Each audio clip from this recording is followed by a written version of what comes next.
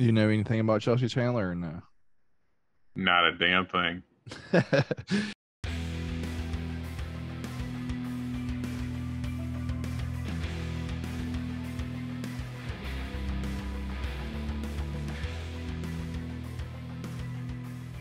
Hello and welcome to the Golden Octagon MMA podcast. I am Matt Anderson. On the other side of your screen, I don't know which one it is this time. We got Dorian Rose, and I suspect, as always, he's doing well. How you doing this week, man?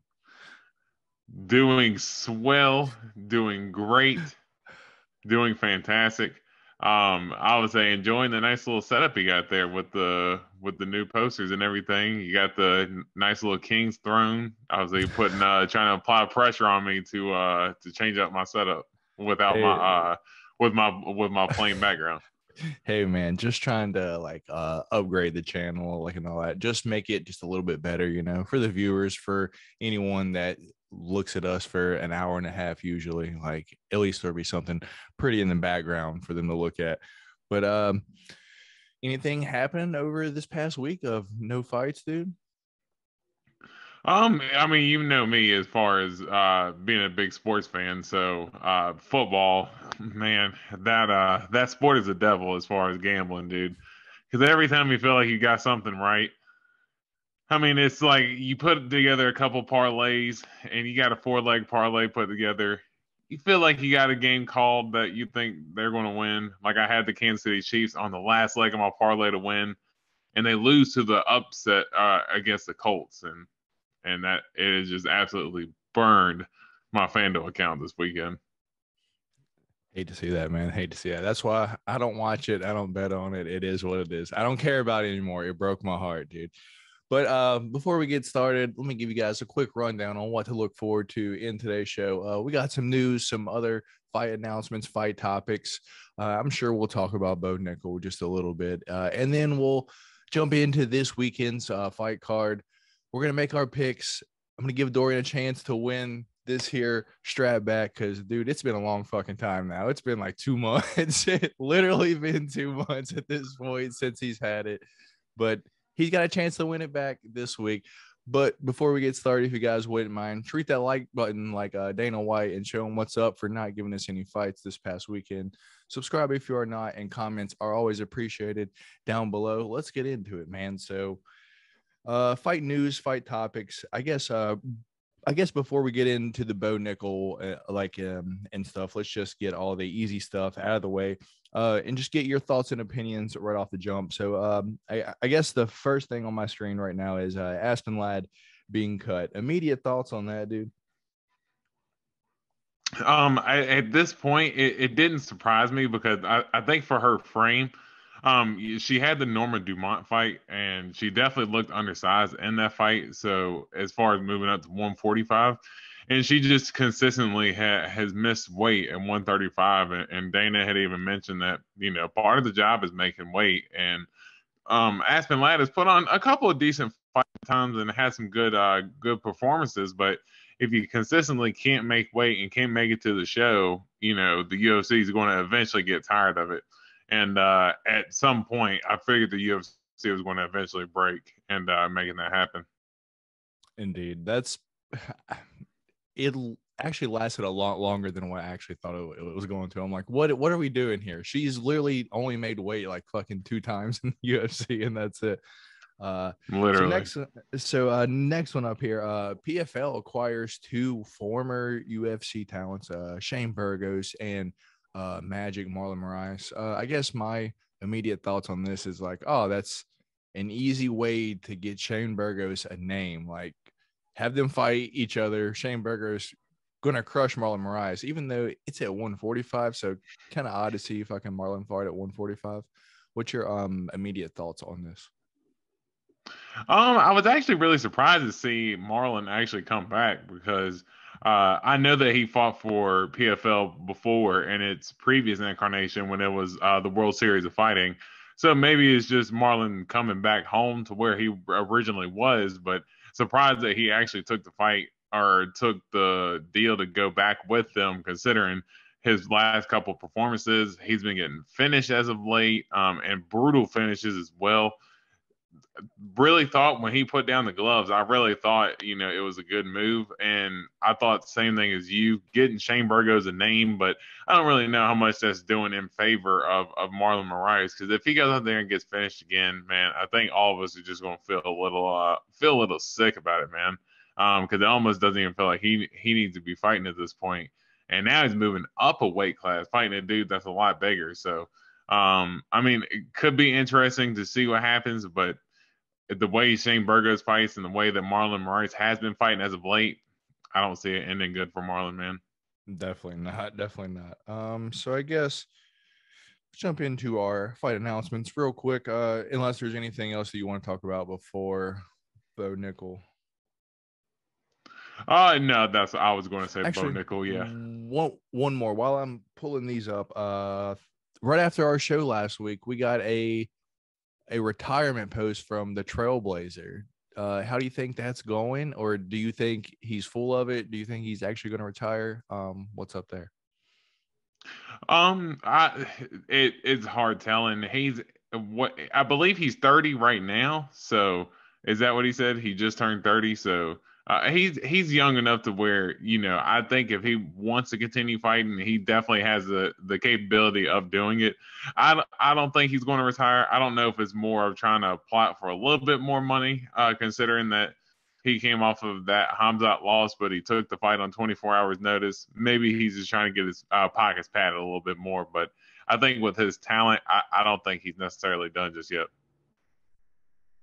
And I guess we'll talk about the Khamzat move up to 185 after our announcements. But hey, speaking of that real quick, because I actually wanted to ask you now that you said that.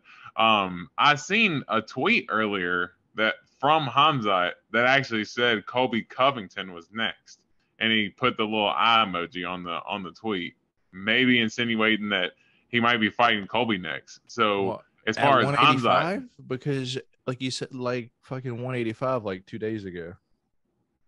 Yeah, and that's the weird thing, because that's when I seen that earlier, I thought that was the weird myself. But he just tweeted Colby Covington's name. He said Colby Covington's next. Do you think that he's going to end up staying down at 170, or do you think the smart move for him would be to move up to 185? I want to see him fight fucking Paulo just because it'd be fun, dude. Because they've just been going at it, dude. Like, I would love to see it. Dude, some of the videos that Paulo Costa has been putting out, all like number one troll right now, dude. Like I mean, the videos that he's been putting out, whoever has been editing his videos, they have been killing it, because I sent you that one video where he was calling out Khamzat again, and I literally watched it about 5 different times just because I could not stop laughing at how funny it was, dude. Like, yeah, Paulo Costa's social media game has been on another level right now. That's hilarious, dude. All right. So, yeah, I like the Colby fight. I would rather see him go up to 105. I mean, up to 105, up to 185 right now, just because, you know, I like the Paulo fight for him. It would be interesting, but that's just me. So, well, I guess we just now talked about the Khamzat fight real quick, but we were on the. Yeah. I see it. I see it. Yeah, We were Colby Covington next. On the Kevin Holland retiring, but pretty much the reason that he did retire is because he said that he asked for this fight, Neil Magny versus D-Rod, dude. Immediate thoughts on that fight, and that is going to be happening October 15th. I like that fight. I like it for D-Rod. I think it's a way for him to kind of move up in the division. I think he's 34, 35 years old. So as far as him making progression in the division, he knows he doesn't have a lot of time right now, and he's trying to get in there and fight a lot of killers as quickly as he can to maybe climb towards the top. And he's got a lot of talent, and Neil Magny is a little bit older. But he's always been a cardio machine, and he's always been able to put on the pace. So I'm curious to see how Daniel Rodriguez is going to be able to handle that pressure from Magny. Fair enough. I don't know if we talked about this one last week. Sergey Spivak versus Derek Lewis. I know I sent it to you, but I don't know if we talked about it on the pod. Yeah, I don't know if we did either, but I think for Derek Lewis, I know you would ask me if I thought it was too soon, and I'm going to be the first person to tell you for Derek Lewis that there have been plenty of times where he's came off of a bad loss and has taken a fight maybe 2, 3 months later, and he's taken fights in quick succession and lost them. But I don't think this one's too quick. I think the way that the fight ended with uh Sergey, it was another Sergey, wasn't Pavlich. it? Pavlovich. Yeah, Yeah. Pavlovich. Yes, I was like, I almost mixed the two up because they're both Sergeys. Maybe Derek Lewis is trying to get his revenge against Sergey Spivak because of what Sergey Pavlovich did to him. But no, I don't think it's too early. Derek Lewis really didn't take too much damage. A lot of us thought it was an early stoppage last fight, and Sergey Spivak really isn't a power puncher, but he is a good wrestler though. So that's going to be curious to see how Derek Lewis is going to handle that as well. Let's go, Black Beast. One dude that I know it kind of tears her apart because you're a fan of both. So I want you to break it down for me. And what do you think happens here? Joaquin Buckley taking on Action Man Chris Curtis. Man, that's a super awesome fight. I think that's a fight for the fans. And both of those guys, they're actually two 185ers that are probably a little too small for 185. They should both probably be fighting at 170. Both shorter, but both of them have power. I think Chris Curtis is a more technical boxer between the two of them. He does have, as you know, I love the rib roasters. He does really good with the body shots and the pressure, and he's got a really good chin.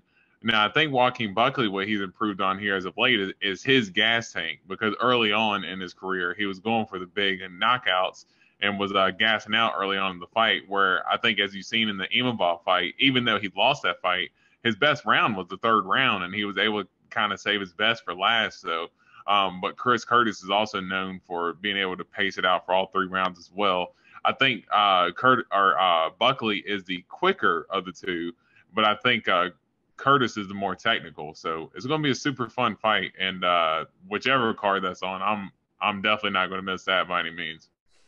Two of your favorites, man. All right, so moving on, we got the return of the Brick, man. Jeff Molina taking on Jimmy Flick. That is on January 14th. Already booking January fights, dude. Immediate thoughts on the Brick returning? Yeah, I know that he took that quick retirement, but I guess he wanted to kind of maybe get his mind right. I think kind of heal from some injuries and things like that. But had an impressive debut in the UFC, and then just kind of called it quits after that, which Flying really triangle. surprised people. But yeah, dude, yeah, that was nuts to come in, kind of debut like that, and kind of go out, leaving people wanting more. Because a big performance like that, a lot of people want to see what you're capable of doing moving forward. So good to see him back, and going to be excited to watch him. All right. Another one added to January 21st, UFC 283.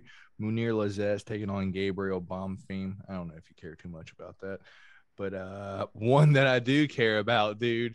I like to talk about her. Josie Ann Nunez. She fights at 145, but she's so tiny. She's going to be fighting Zara Farn. I believe she's French, yeah. Yeah. She fights at 45? I thought she fought Yeah, at dude. 35. No, she fights 45, dude. That's why it's hilarious that she's crushing these chicks. She's got no neck and the longest arms on earth, and she just cracks these chicks. Dude, yes, I know who you're talking about, dude. I had no idea that she fought at 40. I thought it was 35 for some reason. And she's definitely, even if she fought at 35, she'd be undersized. So like, she looks like she should be fighting at 115, dude. But she's out there sleeping chicks. She's a beast. Yeah. Yeah, Jose Ann Nunez, always fun to watch. Vince Morales taking on Jose Johnson on November 19th. I don't know who Jose Johnson is. I'm not too familiar either. RoboCop's returning, man. Have you seen who against yet? Oh no, I haven't. RoboCop's returning January 21st against Brad Tavares, man. So Brad Tavares. I'm definitely not picking against Gregor Rodriguez in that fight. After No all way. the power punches that he just went through, yeah, nah, I feel bad for Brad Tavares. Here we go. Daniel Da Silva versus Victina Salvador added to 282 December 10th. So the dude from the Contender Series that is rebooked. So that looks like the last of our fight announcements, man. So what did I say before? Khamzat, we kind of talked about that already. So let's I guess let's jump right into like the Bo Nickal topic, dude. He wins last night in impressive fashion, dude. The dude he like fucking won against was I think 7-1, so not a scrub by any means. Dude, like for sure, like had a winning record. Do I know a lot about him? Do I know if he was actually good enough to be there? Not really. I'm interested to see how Bo can do against someone maybe in the top 15, like, but I can really see him getting, I know you guys love to say like the Sean O'Malley treatment. I think they're going to get him at least 3 to 5 fights before like we see him against anyone in the top 10 to 15 at all. But I just want to get your immediate thoughts on the signing and if you thought it was a little bit too long, if he should have already got the contract for the most part. I mean, you can say that he should have already gotten a contract. I think what the UFC did was smart was that they ended up keeping him around. And I mean, he's been able to put together 2 flawless performances within a month and a half span time. So all that's really done at this point is built up more excitement for him coming into the UFC, in my opinion. And that performance that he had last night, I mean, we all know that great wrestlers from, great college wrestlers are always going to be a problem. But the thing that is a little bit different with him is that you see Colby, you see Usman, you see Cormier, you see Cejudo, you see all these guys and they're great wrestlers. But the thing that they lack is the submission game. Dude, Bo Nickal does not lack in the submission game at all. I mean, the way that he was able to get that takedown, to go from the overhand and then just get the little knee tap trip, get him down, end up going for the, I believe, what was it? It was a guillotine, and then he was in the flipping it to a triangle. And the way he snapped down that triangle, I mean, normal American wrestlers do not have the submission games like that. And he's already kind of showing, very high level stuff in his game already. I do think that they're going to give him a little bit of easier matchups going in so they can try to really build him up, because the last thing you want to do with a hot prospect like this is throw him right into the fire. But I do think that they're going to be able to, or they're going to have a problem on their hands at 185, and that goes for just about anybody with that type of wrestling. And that type of submission game, and all that's going to do is just give him more confidence to evolve in his hands and just to get better. And I think the way that the UFC did it with waiting to give him the contract, I think they did it smart. And he's going to get the contract anyway. He's already got it. He's going to be in the UFC, and he's already going to be in the UFC 4 game. So there's already a lot of excitement there for him. That was going to be my next question. Is like, we're both UFC 4 fans. Like me and you play it all the time. I stomp your ass as much as I possibly can, but straight lies. Hey, I've beat you almost 100 times, so that's not a lie. I'm going to screen cap the record and post it in here. I would say I basically have 10 times the wins that he does. But fuck, dude. No exaggeration. I forgot where I was even going with that, dude. That he was going to be in the UFC game, and maybe Raul Rosas as well, being in the new UFC game, which is actually pretty surprising to me that they even Bo Nickal, maybe not so much because he is a hot prospect right now, but we were kind of talking about it before we started. Raul Rosas, he's impressive for a 17-year-old to be fighting grown men. So I'm not going to take away anything from him in that perspective. But I don't think that his performance in the Contender Series really warranted him being put in the UFC game. Sure, he's going to be a good prospect coming up, but didn't really put together a performance that got really anybody excited to want to play with him in the game. And I think there's people, and you can mention some of the people that you thought should be in the game, but I think there's people that should be in the game now that's not. And I'm surprised that they put him in. Yeah. I don't know. It almost seems like they already had it like fucking ready to go. Like, is he like already fucking scanned? I hopped on like late last night. I was like, let me see if like he's already on here. He wasn't, but I was like, did they already have him scanned, fucking ready to go and shit? I was just kind of ready to see that. I'd like much rather have Alex Pereira first. He's about to fight for the championship, like you said, fucking Adrian Yanez, like before. It's like there's just people that everyone wants, like Fiziev. Give us Fiziev. Like you're putting these people in that it's like, bro, they just got here. Like, give us the people that we want. But hey, I'm not EA Sports. I can't do shit about it. I enjoy the game. I love to get my ass beat, but it is what it is. In the scanning system at the UFC, the Apex as well, I guess, or I guess the PI in the I have scanning no clue. system to scan them. I have no idea. I believe that's what they said, is that it's located up there. So, as you said, they probably already did have it planned out because they could go fight if they got a lot of glamour from their performance, just scan them in real quick and put them in the game. So, Yeah. Dude, there was one other thing that I wanted to say before we got started. I know it's not this week. I finally saw that there. I was like, why is this on a YouTube? Oh, I know what it was, dude. It was on the fucking Bo Nickal, dude. Actually, where did I see it? It was like a slow motion, like fucking replay of it somewhere. I don't know if it was like a video or like an Instagram clip. Dude, Bo put dude's lights out and he hit the ground and he woke up. So the dude got knocked out, hit the ground, taken down at the same time as getting knocked out, and then getting fucking subbed within 1 minute, dude. Bo Nickal was a fucking problem, without a doubt. I just don't want to see him rush too quick.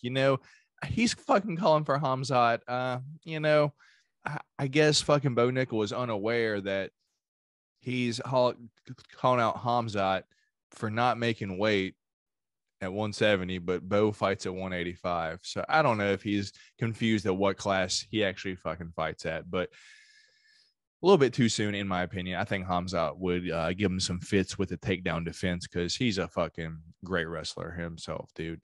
Swedish national champion wrestler, all that good shit. Couldn't go to the Olympics because no Swedish passport, because immigrant or refugee from Chechnya, all that good shit. Any other news topics before we jump into our fights for this weekend, man? no, I think we pretty much cleaned them up. All right, dude. All right. So let's jump right into it. I'm going to give you guys the fights, bottom to top, all the fights, prelims to main card, and then we're going to give you our picks and our opinions on each fight all the way back down, main card, back down to prelims. And however long you want to stay here, you are more than welcome to stay here. So starting off the night, dude, we've got Randy Costa taking on Guido Canetti. I didn't know Guido Canetti was still in the UFC. The dude's mad fucking old at this point.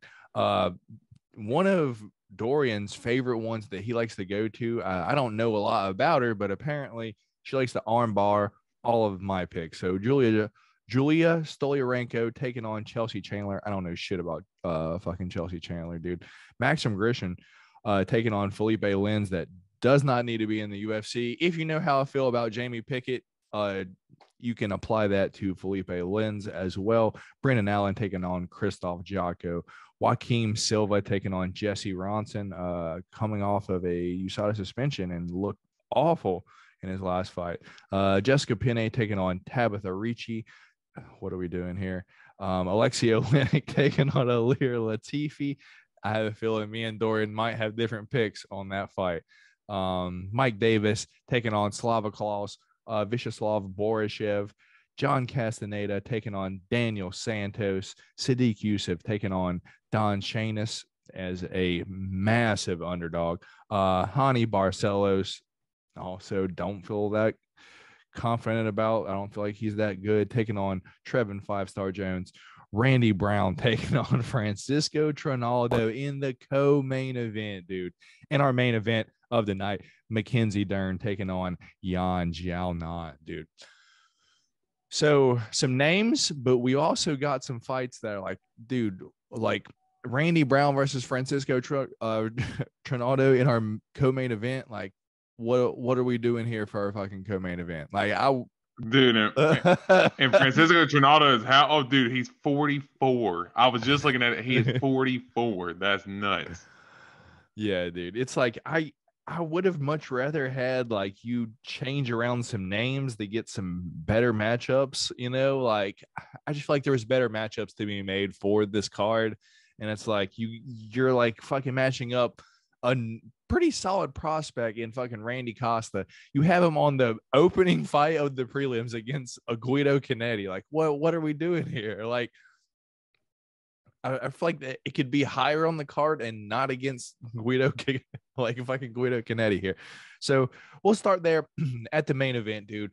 Are we gonna have like fucking different picks off the jump? What do you think? Yeah or no? Because you know who I'm going for. Potentially. Honestly, I'm still looking at it. I'm still kind of mulling back and forth Oh wow, on who I surprising. think.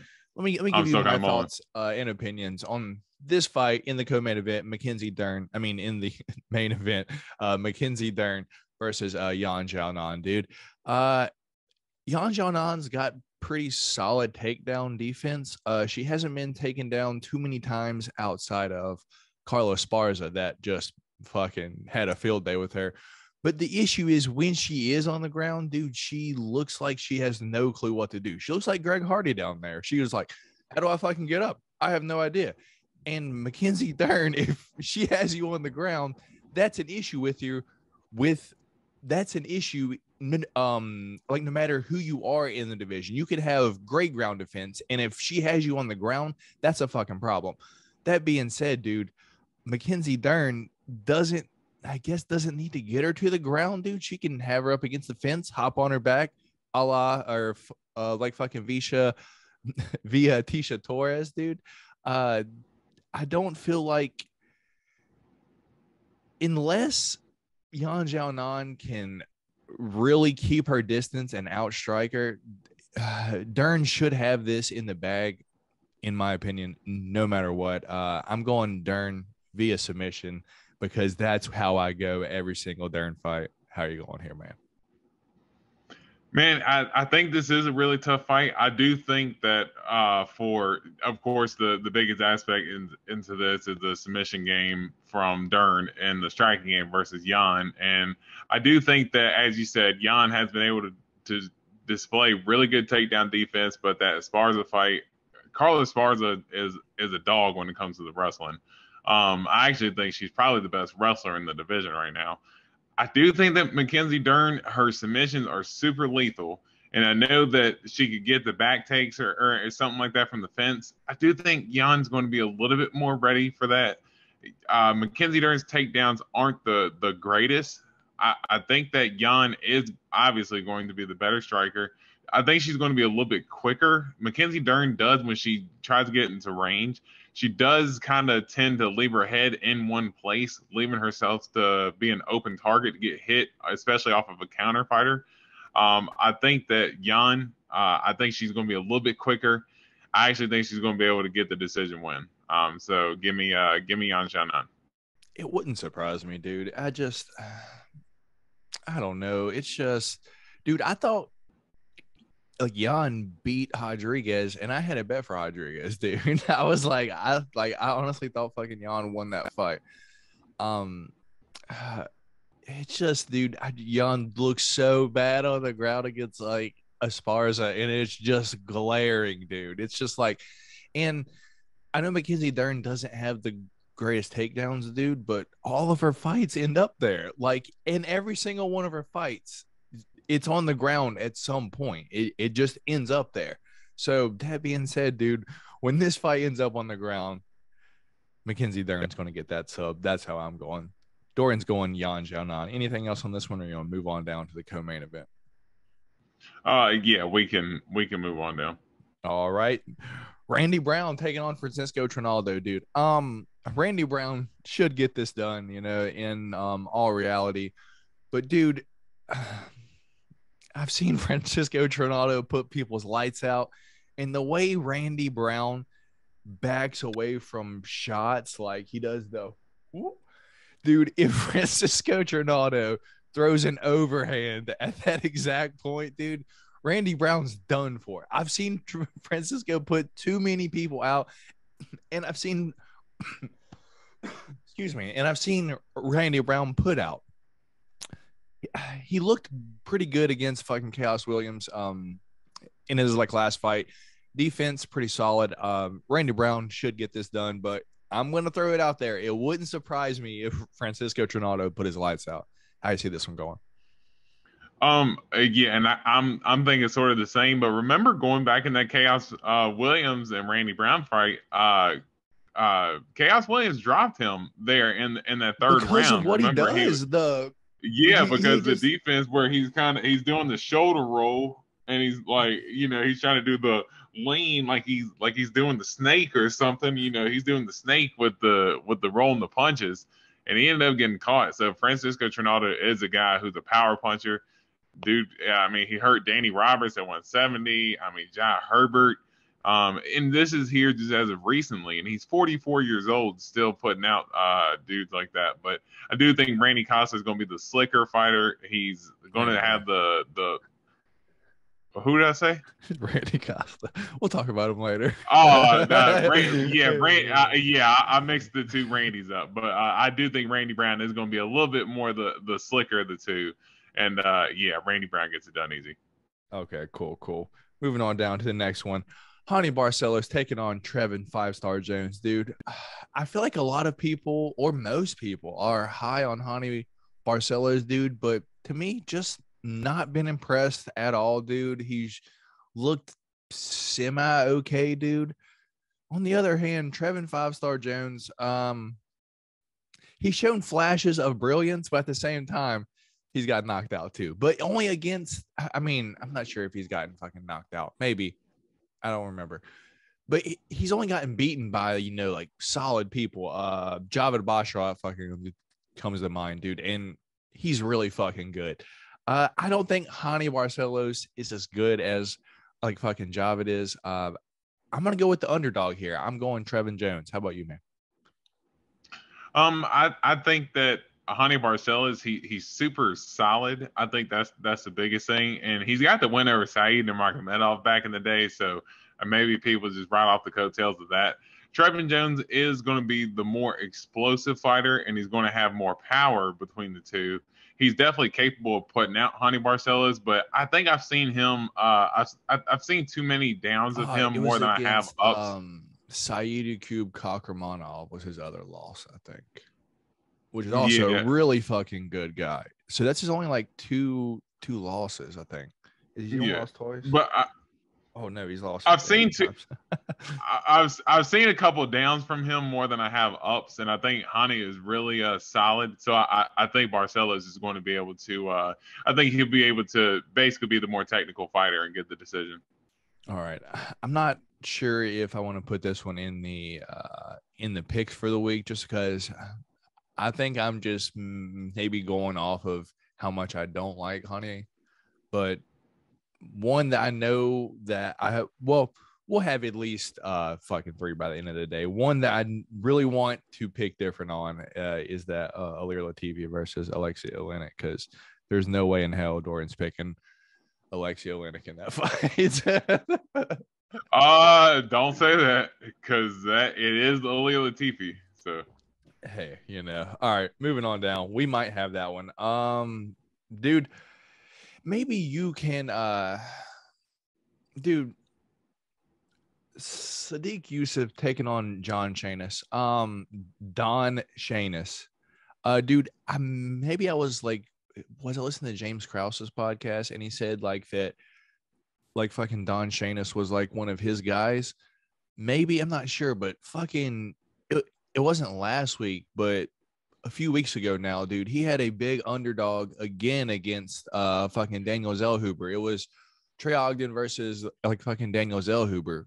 Massive underdog, dude. And just the game plan against like a young guy that just didn't really have the experience. On the other hand, dude, we got kind of the opposite here. We got a UFC vet at this point, like Sadiq Yusuf, taking on UFC newcomer. But dude, from what I've heard about Don Chanis, that he is like balls to the wall, dude. He's 100% getting the takedown 100% of the time. And if he doesn't, he's going to keep trying, and he's got the gas tank. My thing is, Sadiq Yusuf has shown struggles off his back, dude. And he's like a -1,000 favorite, dude. Is it worth a shot as like at fucking Don Chanis to fucking maybe get like a decision win?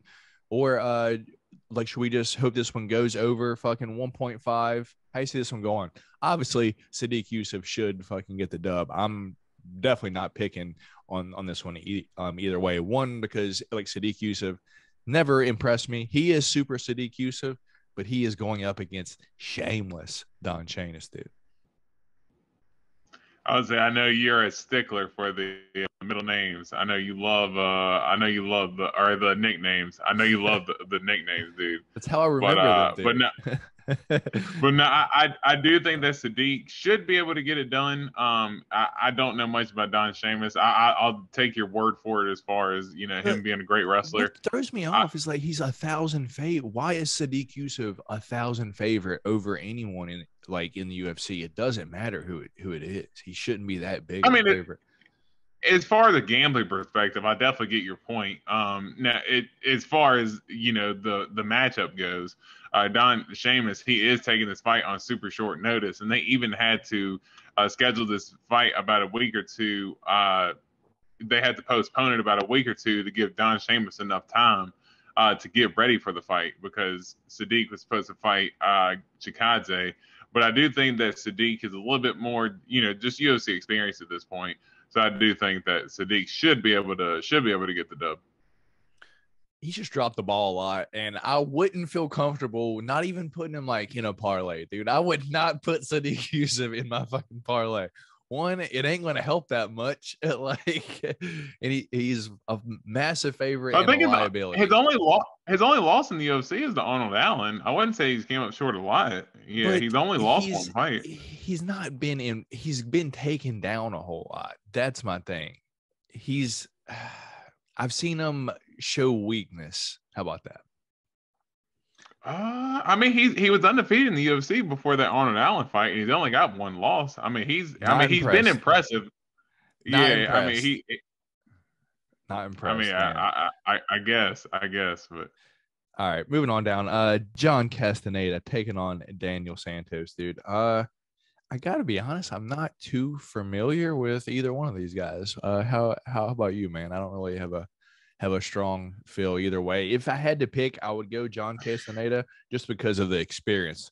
19-5 taking on the 9-2 Daniel Santos. Yeah, I cannot lie. I feel like Daniel Santos. I remember that name from somewhere, but other than that, yeah. As far as being familiar with either or, couldn't really tell you a thing. Let's go, John Castaneda. Got a hell of a shit ton of experience. One that Dorian should know because I had to remind him last week. Or if not, let me set it up for y'all. Mike Davis taking on Vyacheslav Borishev, aka Slava Claus. For those of you who don't know, Mike Davis let me set it up like this. Every year, Tiger Muay Thai has a tournament for a spot to train there, all expenses paid, and you can stay there. I believe it's for a year, maybe something like that. Mike Davis won that tournament. Vyacheslav Borishev is the striking coach at Team Alpha Male, the kickboxing coach. So we have two very high-level strikers here taking on one another. Mike Davis does have solid takedowns. Vyacheslav Borishev has shown weakness in his last fight against Mark DeCasey, but Mark DeCasey has apparently transformed to an all-American fucking wrestler at this point.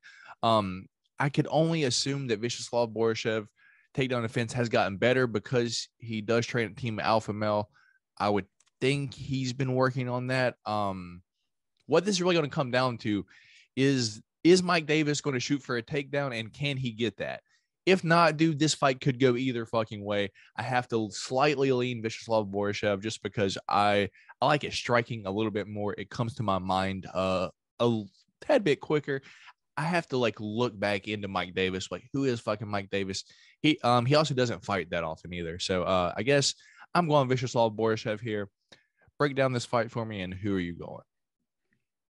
I think you broke it down, pretty beautifully as far as the way they match up against one another. Mike Davis he's a super explosive striker and he's got a lot of power. And I do think that he's going to be very dangerous coming into this fight because that, as you said, he's not one that fights super active, but he's still fairly young. And I do think that Borishev, he's a little bit inexperienced, so this could be, one of those moments where a young prospect like Borishev could be set up for failure against someone like Mike Davis, who's a hard puncher. But I do think that Borishev, he is a little bit more the fresher fighter, as in being more active here as of recently. And I do think Mike Davis is taking this fight on pretty short notice as well. So, Wait, um, he was gonna fight fucking Euro Schmedic, but he fell out. So like fucking Vyacheslav is the one fucking taking it on, I guess, late notice. Oh, see, I thought it was the other way around. I thought Nah. Eurosmedic was supposed to fight Borishev and Mike Mm, Davis took this fight on short notice. no. Oh, okay. So that actually changes things for me a little bit because I thought it was vice versa. You know what? That actually changed my mind. I actually think I'll actually go Mike Davis because All right. that to me that sounds like that he was prepared for a fight already. So that means he's already in. That means he's in fight shape for me, and I think he's a little more experienced. So yeah, considering that little nugget you just dropped there for me, yeah, I think I'm gonna pick Mike Davis. All right. So we do have three different ones, but we'll go on now and we'll pick our best three different ones. The maybe what we feel the most confident on to put up the pick champ this week. So moving on down, one that I cannot wait to talk about. Alexei Oleinik taking on Alir Beefy Latifi, dude. The heavyweight Alir Latifi, dude. The boa constrictor, dude, can sub anyone, dude. I don't care who it is. Last time you picked against him, you said, I don't see how Alexei Oleinik wins this fight. He was taking on Jared Vandera. And I said, I don't see how Jared Vandera wins this fucking fight. Alexei Oleinik, if he gets taken down, he's super active from the bottom. He's scrambling. He's looking for legs. You won't find a still Alexei Oleinik on the ground. And I got to be honest, his striking looked, I don't want to say good, but for Alexei Oleinik, his striking seems to be improving, dude. He's got crazy long arms.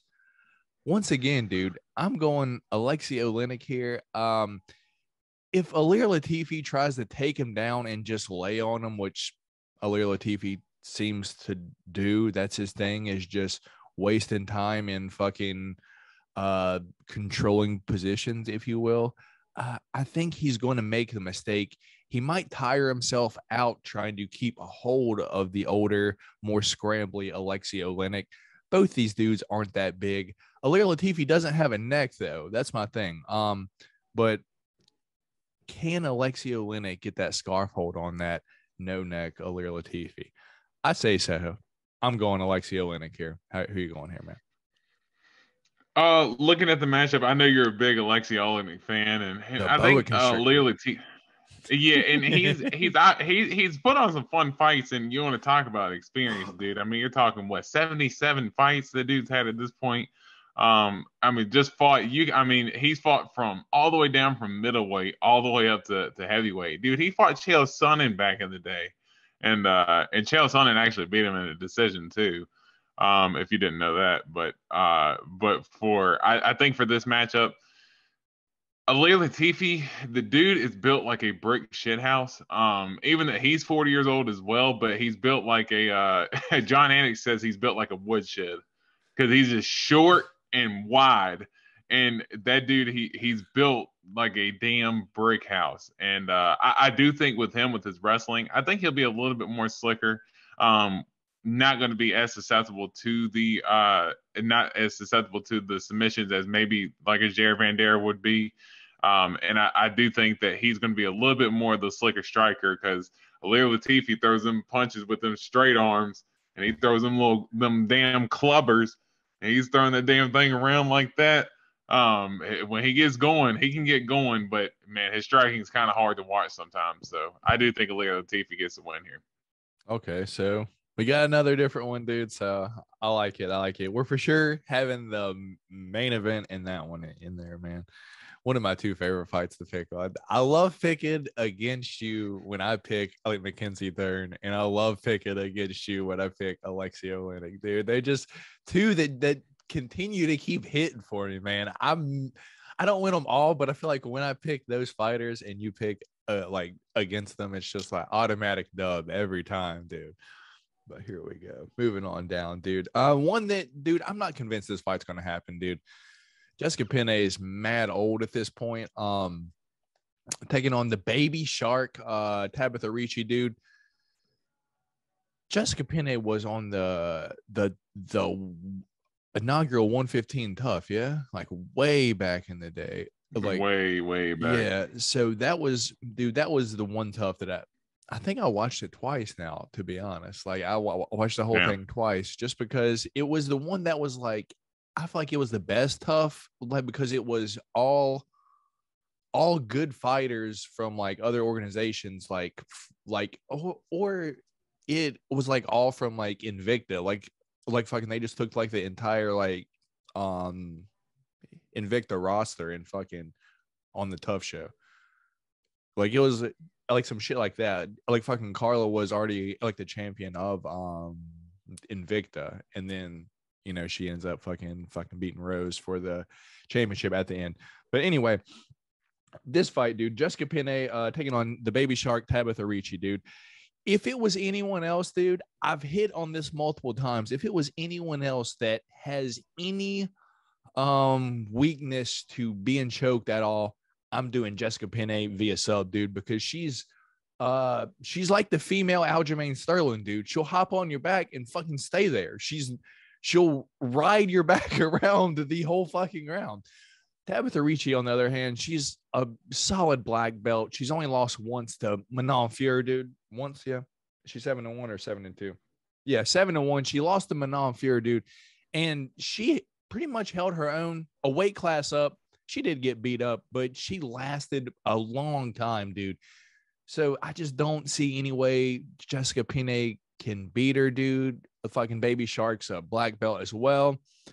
I maybe even a fucking Tabitha late round 2, early round 3 finish, somewhere like around 3. I'm going Tabitha Ricci here. I assume you're going the same way.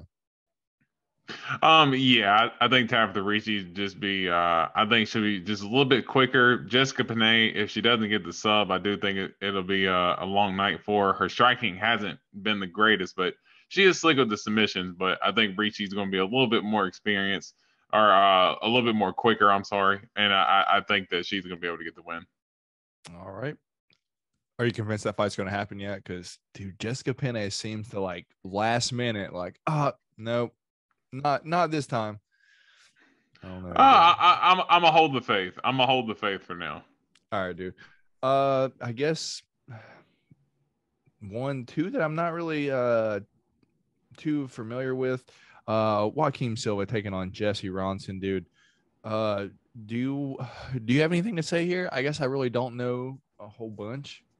Aside from I know Joaquim, fucking Jesse Ronson and his. Maybe like his last fight came off of a suspension and then didn't look too good. Yeah, the one I really know more about is Joaquim Silva, but okay, talk about up and down performances. I mean, he hasn't really had the greatest performances. I remember he got knocked out by Nasbrak hack press a couple of years ago, but other than that, I'm not too. I'm not super familiar with either or. Yeah, but Joaquim Silva's definitely taking some lumps in the UFC. That's all I really know. Yeah, so me and Dorian are both not too familiar with either one of these fighters. Jesse Ronson, 21-11, dude. What an odd record to be in the UFC, though. Moving on down, dude. One that always, whenever this is one that I know Dorian is waiting to pick on, because whenever I pick this guy, Dorian wins. Brendan Allen taking on Christoph Giaco, dude. I'm going Brendan Allen here just because I'm an all-in fan, dude. Brendan Allen, I pick him every single time. He's shown flashes of brilliance, dude. He's only 26 still. The dude's still mad fucking young. Fights at 185 and at 205. Maxim Grishin, on the other hand, he's got good takedown defense and pretty much, or my bad, Jocko. Christoph Jocko, on the other hand. Like, did I say I like fucking Brendan Allen versus I like fucking Maxim Griffin? Maxim Grishin? Yeah, you said it. You said it just now. Anyway. Not introducing it, but just now. Okay. Yeah. But Christoph Jocko, dude, he's really good.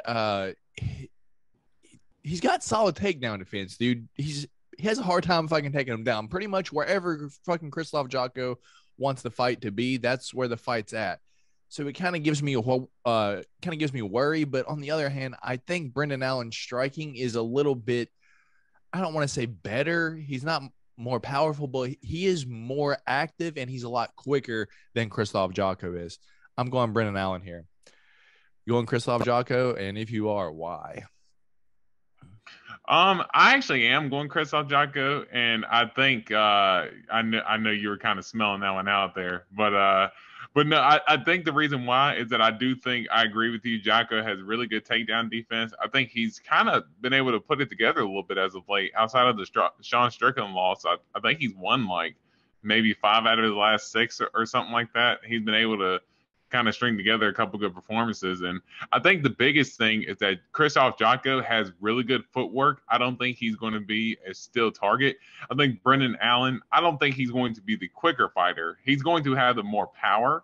But I think for him, his biggest thing is he gets flat-footed and he gets caught in exchanges a lot, similar to how he did with Chris Curtis and Sean Strickland. He just gets caught in these exchanges and ends up getting clipped, and he gets flat-footed in those exchanges as well.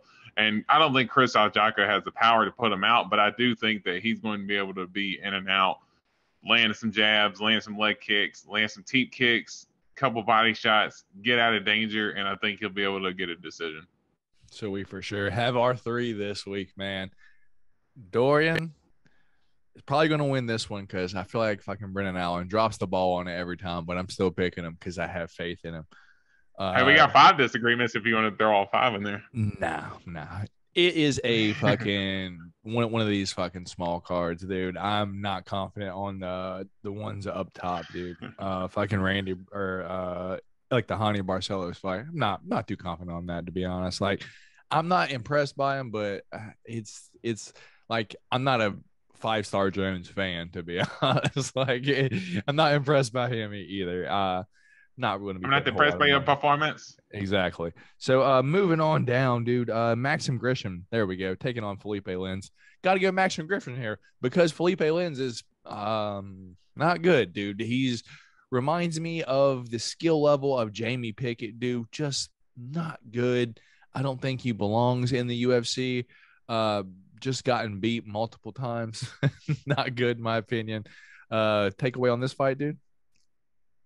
Yeah, I think keep it short and sweet. Felipe Lins, he's had a lot of ups and downs in the UFC as well. And Maxine Grisham.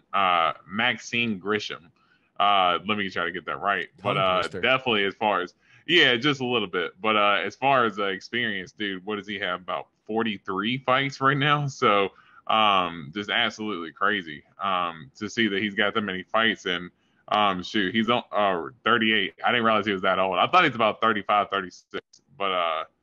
But yeah, both of them are actually pretty old at this point. Didn't realize Felipe Lins is 37 either. But give me Maxine Grisham. Okay, both going Maxine Grisham there. One dude that I always pick against her, and she always arm bars who I pick. Dorian always picks her to win, so I'm gonna ride with Dorian this time because I don't feel like he knows a lot about Chelsea Chandler, just like me. I don't know shit about Chelsea Chandler. Julia Stoliarenko via armbar is the way I see this going.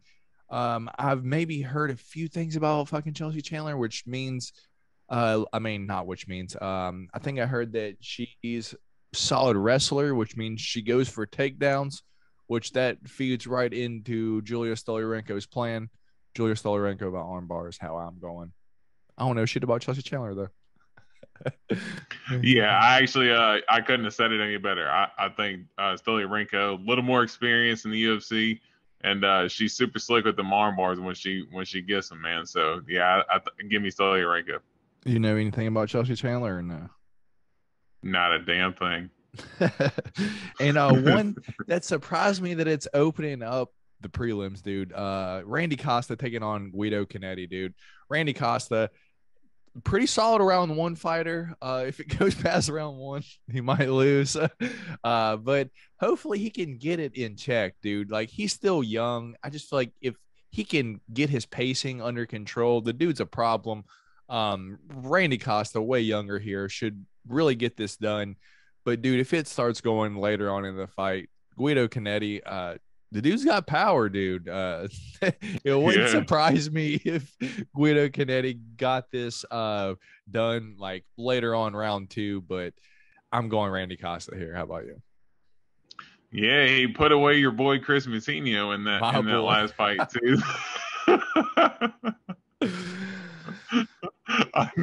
I knew you were going to say that. Nah, he put away Matinho in his last fight, and he was a pretty big underdog going into that fight too, just because he's older. But he does have pretty big power for him to be older in that weight class, to be down at 135. But Randy Costa should be the quicker fighter. Definitely got the reach advantage. He throws big kicks. Be on the lookout for one of those. He kind of throws it similar to Leon. He'll throw the jab and throw the head kick behind it as well. He's super slick with that. So be on the lookout for one of those. I think Randy Costa can potentially get a knockout here. All right, fair enough. Dorian going Randy Costa as well. So just to announce it, our three different picks of the week. We are going the main event, Mackenzie Dern taking on Yan Xiaonan. Dude, how often is it that we pick different on the main event? It's damn near every single week, yeah. Yeah, every week just, we pick just different about on the main event. But you know who add picks a right little spice, here. add a little spice to it though. You know who's the right picker over here. You know. Yeah, no, it adds a little spice to it at the end of the card. So indeed, dude. So the next one that we are going to go different on is Alexio Oleinik taking on Ilir Latifi. Dorian going Ilir Latifi. I'm going Alexio Oleinik. May backfire on me, dude, but it's all right. In our last one, dude, we are going Brendan Allen taking on Christoph Jocko, dude. So let me get some just odds real quick, just to see am I picking the underdogs? Am I picking the favorites this week? I know Mackenzie Dern's a pretty solid favorite though. Yeah, I believe Latifi should be a pretty sizable favorite too. And probably. Last I looked, Jotko was a favorite, but he was probably, I think he was like a minus 150 or so. That was where I seen it last. Right now, this is all on DraftKings. Dorian does bet FanDuel. Occasionally, I'll bet FanDuel, but just for future references, I always throw out DraftKings numbers. Dorian, most of the time, throws out those FanDuel numbers. That's what we bet over here on this show. Not sponsored, by the way, but hey, if y'all do want to sponsor, it's just, hey, fucking hit us up. You know, we ain't got no problem. And I'm not opposed to betting on DraftKings if they're coming through with the bag. So just keep that in mind, DraftKings. But FanDuel, I've been riding with y'all for a little bit now. So come on now, y'all got plenty up. Yeah, right now on DraftKings, Christoph Jocko, a minus 120 favorite over the plus 100 Brendan Allen. Ilir Latifi, minus 175 over the plus 150 Alexio Oleinik. And Mackenzie Dern, minus 225 over plus 190 Yan Xiaonan. So I'm taking two underdogs this week, one kind of close. Dorian got two favorites this week, and then but is taking the biggest underdog in Yan Xiaonan versus Mackenzie Dern, dude. Anything else before we get out of here, man? Just you got any fucking solid parlays for the people? Because, dude, I still don't think I have anything. I don't have props outside like the main events though right now.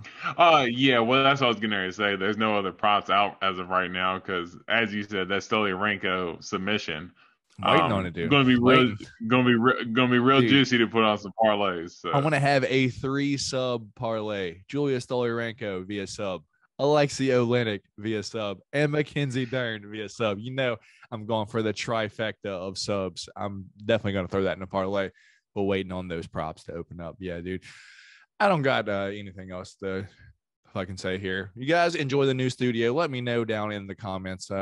Should be most of the way finished now. We got just a quick little recap real quick. We got the fight that started off the podcast right here, the one that really made us do it, Connor versus Dustin 2. We got the BMF belt back here. We got the Jorge Masvidal knee back there. John Jones versus DC up here. We got the Patty the Batty teabagger over Jordan Levitt. A few other shit in the background. I'll go over it in a different video. Doran's like, shut the fuck up. I'm trying to get out of here. But that's going to be all from here this time. Remember, show that like button. What's up? Pretend it's Dana White for not giving us any fights this past weekend. Comments are always appreciated down below. Subscribe if you are not. Matt Anderson, Dorian Rhodes is on the other side of your screen. And we'll catch y'all next week. This is the Golden Octagon MMA podcast. And we'll catch y'all next time. Peace.